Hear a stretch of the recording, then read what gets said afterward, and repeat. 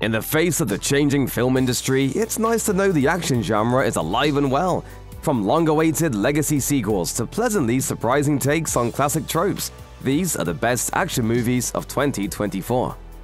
It will forever remain one of the greatest cinematic tragedies of 2024 that Furiosa, a Mad Max Saga, bombed at the box office. The film deserved so much better as a worthy prequel to the still classic Mad Max Fury Road. This time around, audiences get to see the origin story of Furiosa, played by Anya Taylor-Joy, as she's taken away from a life of abundance and must fend for herself in the post-apocalyptic wasteland. This includes proving herself to the warlord Immortan Joe, and seeking revenge against Dementus, played by Chris Hemsworth, in one of the most unique villain performances of the year. I want them back! That's exactly how I felt.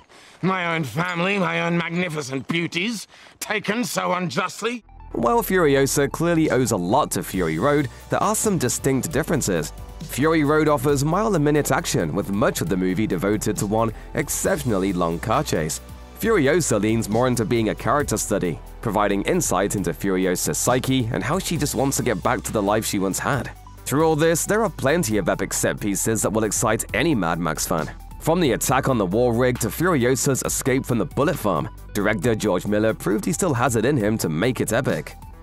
Beginning with 2011's Rise of the Planet of the Apes, the rebooted Planet of the Apes saga is one of the most underrated film series of the 21st century. However, the story of ape leader Caesar ended with 2017's War for the Planet of the Apes, and there was certainly a lot riding on a follow-up. Luckily, Kingdom of the Planet of the Apes not only offers epic action, but thoughtful commentary on how mythology and religion can become bastardized by those wishing to use it for their own nefarious means. Kingdom takes place many generations after Caesar's death. So our hero this time around is young Noah, who comes into conflict with the tyrannical Bonobo Proximus Caesar. Each has very different visions for the future of ape kind and their relationship with the remaining humans.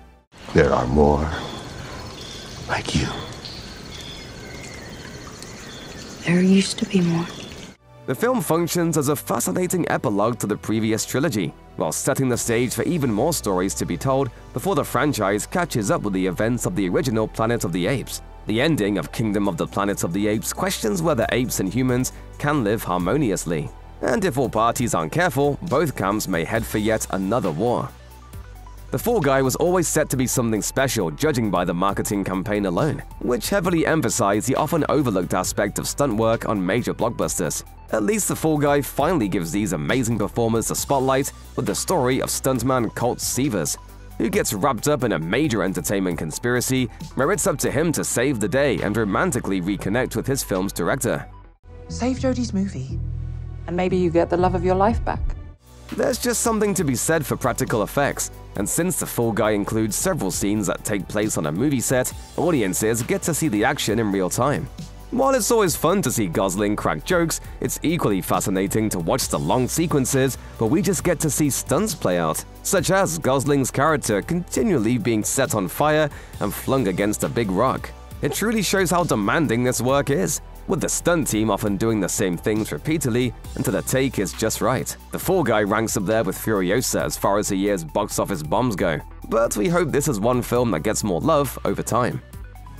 Anyone interested in seeing the best of what the action genre has to offer should expand their horizons beyond American productions. Bollywood and Tollywood have frequently become the go-to destinations for inventive action flicks, as evidenced by the immensely popular 2022 film RRR, and this year brought something special for fans with Kill, a brutal film that sees its protagonist Amrit get on a train to try to prevent the love of his life from marrying another man. However, during his train ride to the wedding, a gang of bandits takes over, forcing the former commander of the Indian Army to stop their reign of terror. If you thought John Wick was deadly with a pencil, just get a load of Amrit with a fire extinguisher. This is a movie that continually finds ways to ramp up the brutality, with the second half of the film having some of the best fights of any recent movie. While an English-language remake is already in the works from the producers of John Wick, we highly recommend giving subtitles a chance and checking out the original before the remake comes around.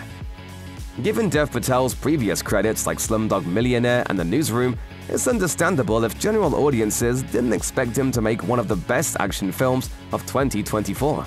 Patel stars in and makes his feature-length directorial debut with Monkey Man, a movie about a man who comes from nothing and competes in underground fights. He soon takes his grievances with society to the upper class, enacting vengeance on those who have taken so much from the lower rungs of Indian society. Introducing the film at South by Southwest, Patel spoke about wanting to make a real thinking man's action flick. He said, "I wanted to give it real soul, real trauma, real pain, and you guys deserve that. And I wanted to infuse it with a little bit of culture." Monkey Man explores the idea of religious nationalism taking over a country's politics, but that doesn't mean Patel slouched on the fight. The movie also suggests that sometimes violence is necessary, but requires support from a community to be the most effective. Whether you care about international politics or just want to see one of the most devastating fistfights in recent memory, Monkey Man is for you. Put it on the monkey. It's pretty incredible to think that at one point Frank Herbert's Dune was considered unadaptable to film. David Lynch admirably tried in the 1980s to little acclaim, but Denis Villeneuve has now directed two epic science fiction movies that amazingly capture the essence of Herbert's work. From the beginning, it's apparent the sequel will be something awe-inspiring, as enemy forces fly into the air to locate Paul Atreides but are taken out by Fremen. The rest of the movie follows Paul's rise to galactic supremacy as he becomes a messiah for the Fremen and ruler of Arrakis. When people think of great action movies, practical effects and physical fights may often come to mind. Dune Part 2 has some hand-to-hand combat, particularly the emotional final battle between Paul and Fade Rotha, but the visual effects are genuinely astounding. From attacking Harkonnen ships to Paul riding a massive sandworm, Herbert's world has been brought to breathtaking life. Villeneuve has already expressed his desire to adapt Dune Messiah, but unlike Dune, that book has more political intrigue than outright action. Given what Villeneuve has accomplished already, it's likely that a Messiah movie will still entrance audiences, with or without amazing battles. The Marvel Cinematic Universe only has one 2024 film entry, but the company definitely made it count. Deadpool and Wolverine is a billion-dollar grossing fan-favorite flick that sees Deadpool team up with a Wolverine variant to save his own universe. Along the way, there are numerous epic cameos and naughty jokes that fans of the Merc with a Mouth have come to expect. And when it comes to the copious fight scenes, a killer needle drop is the name of the game. Things kick off with Wade Wilson murdering a team of TVA agents or busting a move to NSYNC's Bye Bye Bye. A juxtaposition between poppy song choices and bloody action is a recurring theme throughout the movie, as Deadpool and Wolverine duke it out in a Honda Odyssey to You're the One That I Want from Grease. And the whole story culminates with the duo taking on the Deadpool core, while Madonna's Like a Prayer plays. These fights are an ideal encapsulation of who Deadpool is as a character. Silly and ruthless at the same time, Deadpool and Wolverine is truly a love letter to anyone who's kept up with superhero movies over the last 25 years. And at this point, Reynolds and Jackman will probably play these characters until they're both 90. Let's go! Let's go. Ma Dong-seok proved he could kick butt in Train to Busan, which helped him attain leading man status in future South Korean productions. His latest is Badland Hunters, the sequel to 2023's Concrete Utopia, in which an earthquake devastates Seoul and turns it into a lawless society.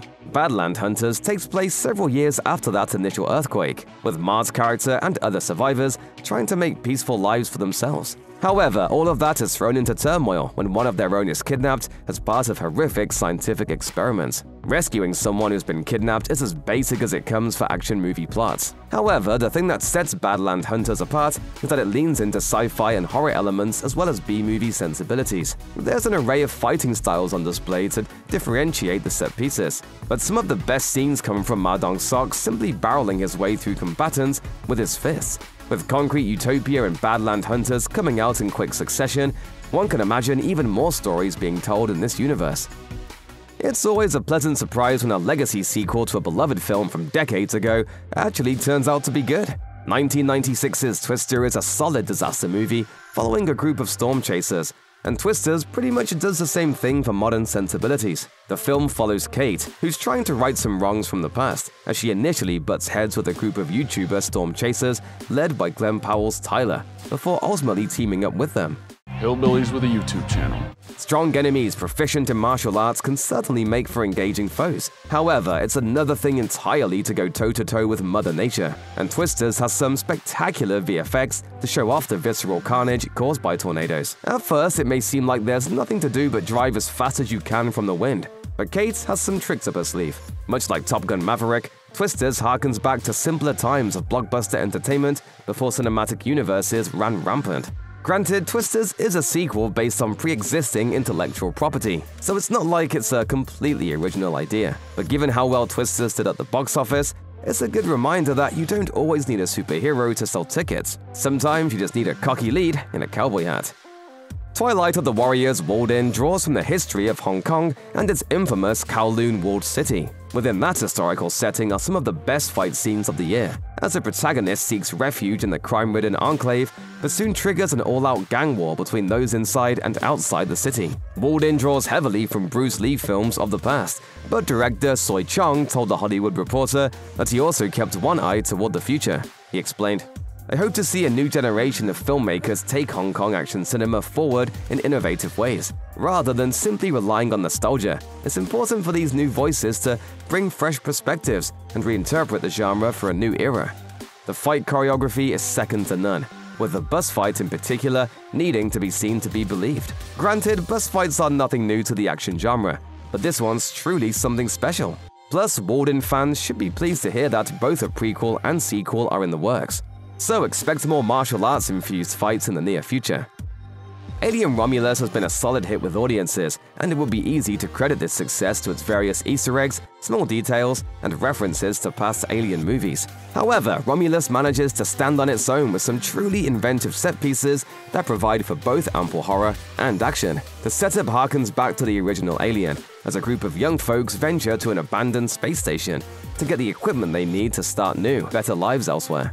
Unfortunately, there are facehuggers and xenomorphs waiting for them, and not everyone makes it out alive. The setup may be more akin to Alien, but one sequence calls to mind the more action-oriented Aliens, when Rain gets hold of a pulse rifle to do some serious damage to the xenomorphs, and that's even before the ludicrously amazing final act. Alien wouldn't be much of a franchise if every single character got killed by a creature without much of a fight. Rain follows in a long line of superb alien heroines who know how to fight back and ramp up the already mounting tension.